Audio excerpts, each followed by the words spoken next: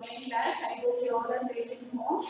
Today in this session, second session, we are going to continue about the matters in our surroundings. In the previous class, we discussed about the matters in our surroundings. What does mean by matter? What it is made up of? Physical nature of the matter. We discussed about that. Matter means what? Like how the living things made up of the cell, like that. The non-living things made up of matter. And then what is the physical nature of the matter, like how it is, what is the size of it there, and how small it is, and how it is moving or not, and how it is attracting power from one atom to another atoms. That is not we discussed in the last previous class session 1. Now continuation, matters in our surrounding. We can see in our surroundings different types of objects are there, that all the things, all the objects, non-living things, that is exist in a 3 states. So that is what are the 3 states of the matter means? Whatever the matters, whatever the non-living things present in our surroundings, in our environment, that is exist in a 3 states. So matter,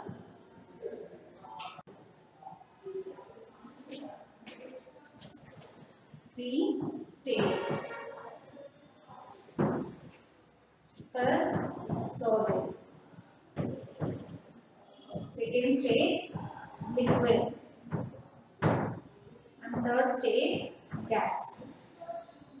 So this is like it is having the definite shape. This is like a hard thing. So what are the hard things are there? That is called solid. Okay. Then liquid. So we can say the examples for the solid. Example, book, table, stone, chalk is what I'm writing letters. So these are the examples of the solid. Next is the liquid. Liquid. Can you say the example for the liquid? Water, milk,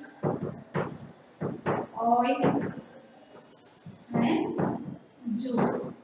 These are the liquids. Water is substance. And gases. Air.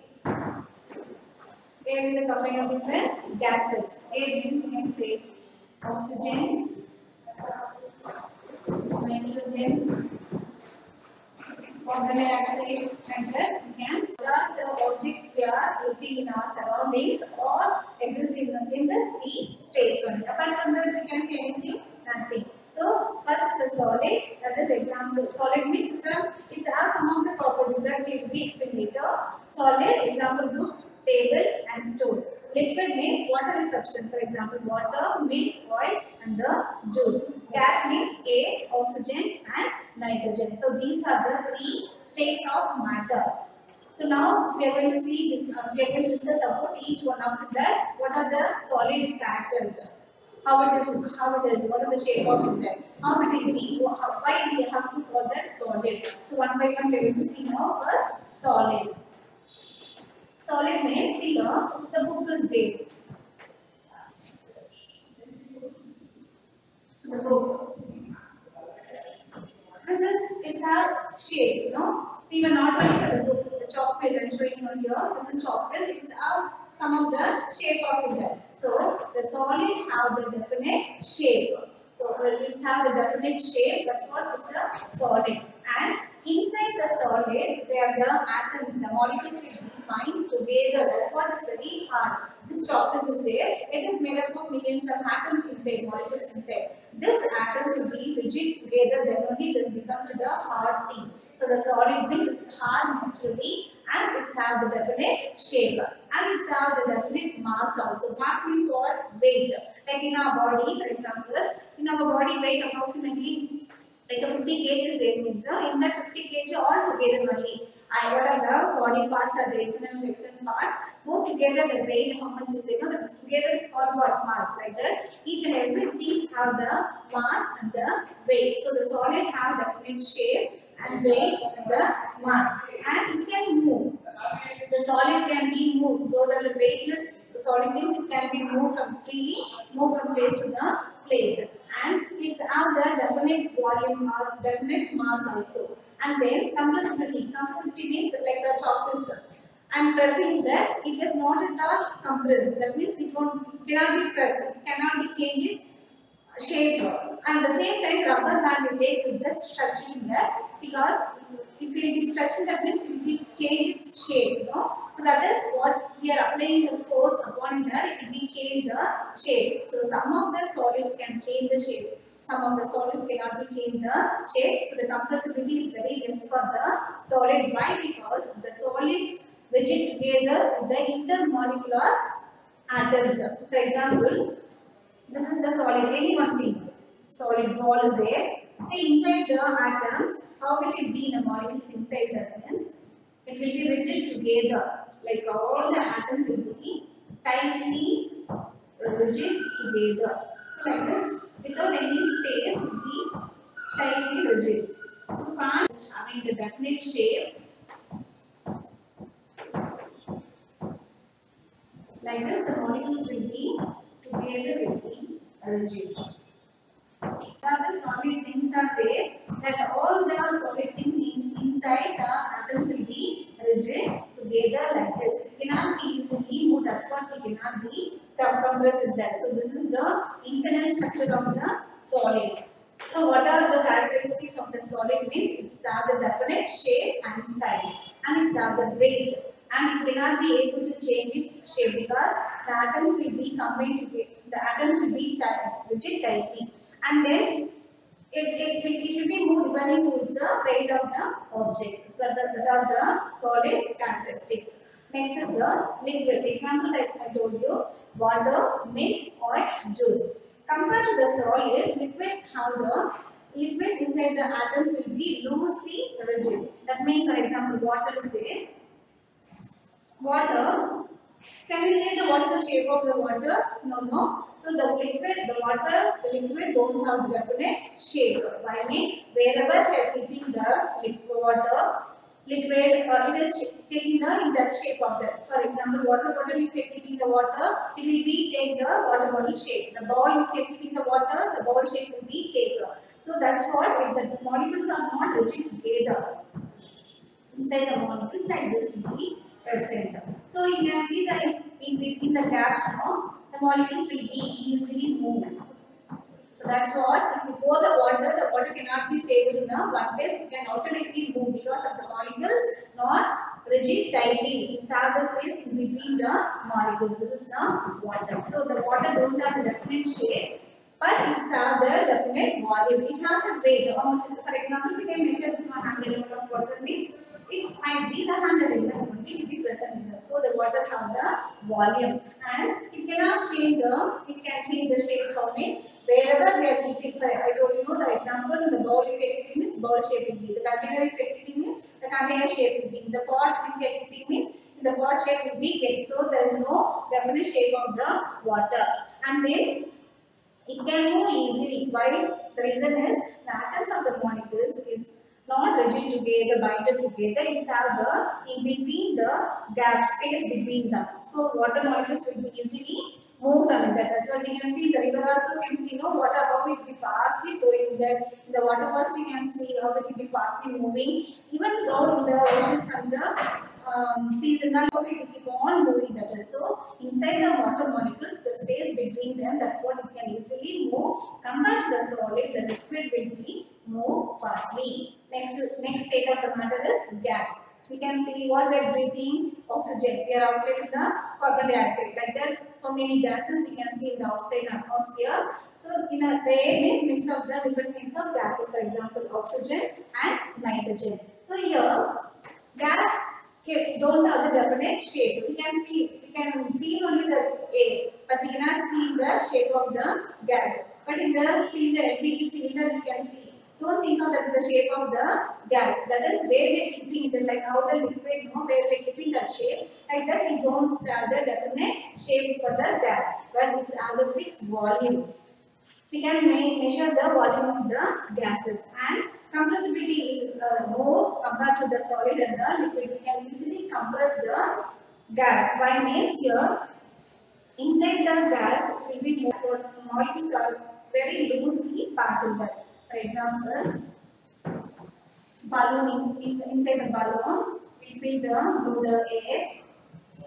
Here It's very, how much of air it will go also. It's very weightless, because of the between more spaces between. So we can compress easily in that. Example, sponge. Sponge also is inside water, air molecules will be present in that. That is the solid actually sponge, but inside the pores will be present. In that pores, the air will be occupied.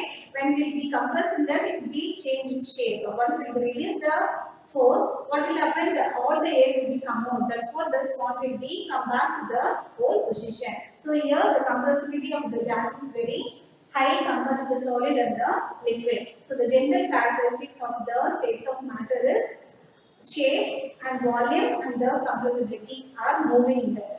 Solid have the definite shape and volume, and it won't be move easily because of the molecules will be rigid together.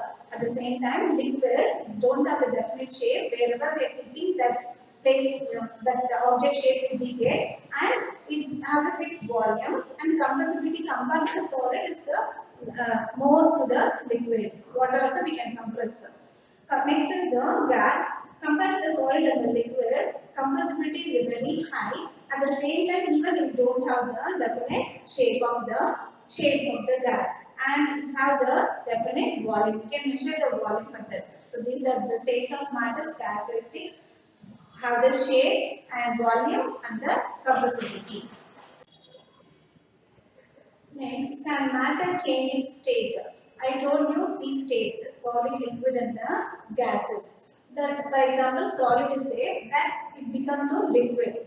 That may be the liquid become to the gas. Like that, any matter of states of matter can change to the other states of the matter. It can be or not. Can change. For example, solid is there. Solid, it becomes to, for example, solid ice. This ice, take the ice cube from the refrigerator and keep in a bowl and keep it aside in the outside atmosphere. What will happen? That the ice is a solid, no? That the outside temperature, what is the outside temperature is there? So this temperature is made to change its state. So the ice cubes become, it melt because of the temperature of the outside atmosphere. It become to water, watery, liquid. Become to liquid. So this is the changes of states. No? Now here what happened? The solid ice cube, because of the outside temperature, it's melting. Because of the temperature, it's melting and it's become the liquid. So here one state of the matter is changing to the other state of the matter. Here the solid become to liquid. So this is one type of change of matter. At the same time, see the liquid is there.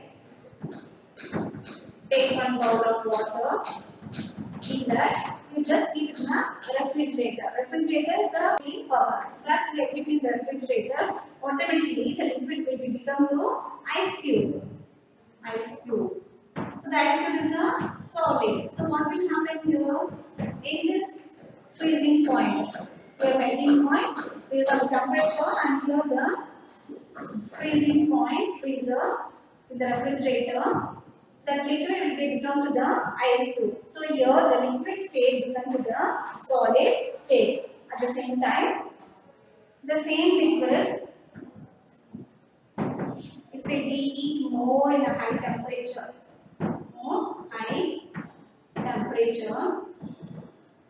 what will happen? It will be start to boil. So here the high temperature is called boiling point.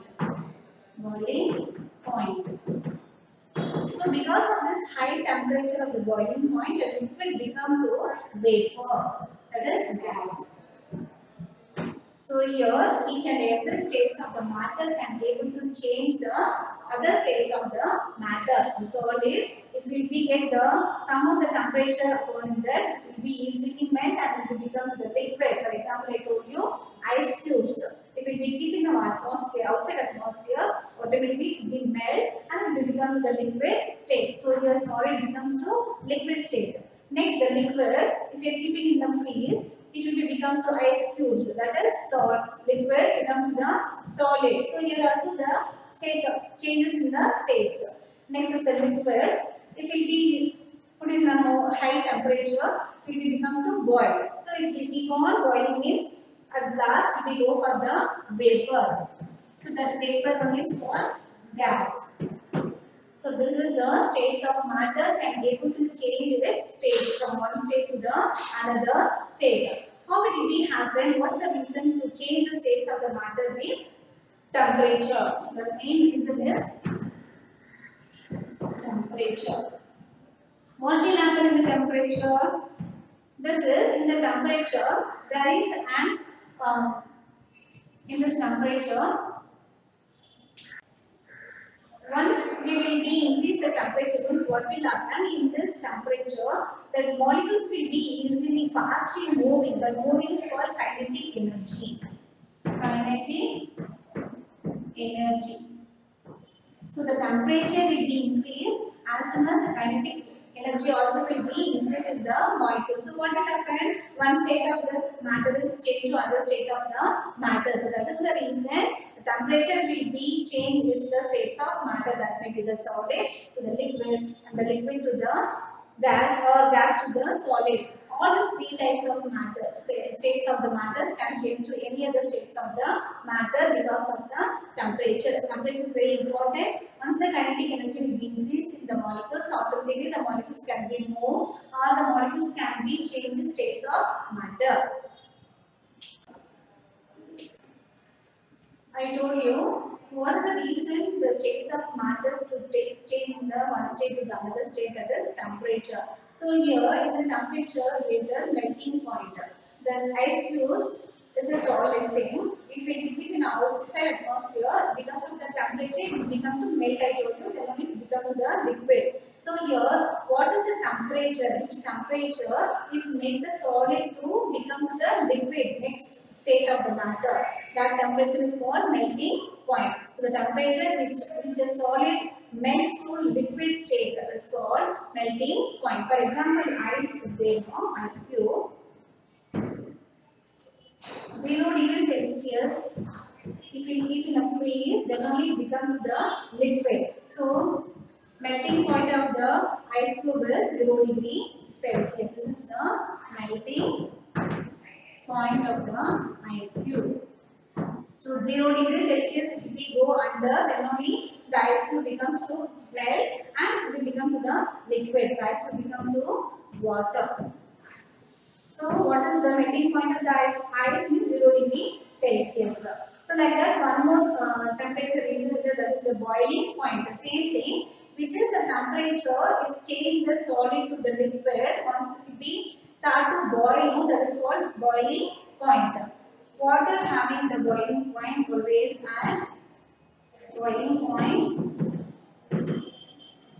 Celsius. So once we give 100 degrees Celsius of the temperature for the water, then only it will start to boil. That is a boiling point. There are two types of temperatures in that. One is the boiling point and the melting point. This is extreme level 100 degrees Celsius boiling point, then only the liquid start to boil and it will become to vapor. So that is also the states of changes of matter. And here the melting point is, which is the temperature, it will be change the states of solid to liquid, that is called melting point. Here in the boiling point, which is the temperature, is changes the liquid to the water vapor or any other substance, any other states of the matter to other states of the matter in the 100 degrees Celsius, that is called boiling point. So these are the temperatures are very important to change the states of matter. Children, today we discuss about the states of matter and different states of the matter, how the state of the matter, that is solid, how it will be changed to the liquid, and liquid, how it will be changed to the gases. So because of the temperature, we can able to change the states of matter. In the related topics, melting and the boiling point, we discuss about that, and I have explained you what are the characteristics of all the three states of the matter. That is, solid means what is the shape of that, is have the shape or not, or is have the weight, or is have the compressibility. That are the characteristics of the states of matter. Like that, all the three states of the matter, we discuss about the characteristics. And melting point and boiling point, how it is important to change the states of matter. Till in that we discuss about that. Today's assignment, what are the states of the matter, and give examples. All the three states of the matter you have to mention with the examples. You can give the enough of examples for that. Whatever you understand and whatever you know about the solids, you can write it and you can give the examples for that. Next, what are the characteristics of all the three states of the matter? So, what are the characteristics I explained you? Refer the textbook and you can get the answers right neatly in the assignment book. Submit in the office.